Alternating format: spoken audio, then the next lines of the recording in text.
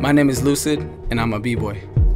People describe dance as an art form. Sometimes people just look at dance and just laugh, point at it, and just go like, you're just a bunch of kids doing a bunch of random movements, throwing themselves on the ground. But to me, it's a lot more than that. It's everything to me. It's my chance, my one chance, my only ability, my talent, my gift, to truly self-express myself, and to show people like who I am and what I feel I am, that I'm never able to put into words, but I'm always able to put into movement. For me, dance is how I live my life. It's literally how I define who I am. It's all about my family, my crew, my daughter. I don't dance because I have to. I dance because I want to. I dance because it's what keeps me going. It's what makes me feel alive. I b-boy because I'm an athlete.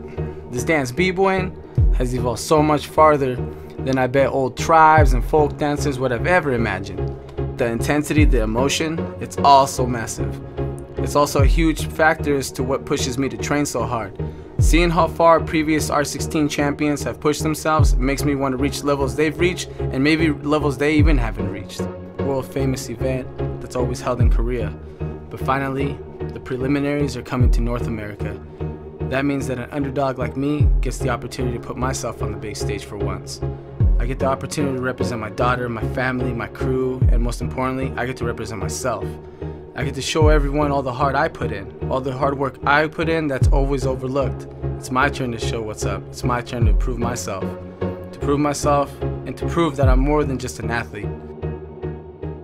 I'm more than just a dancer. I'm a b-boy.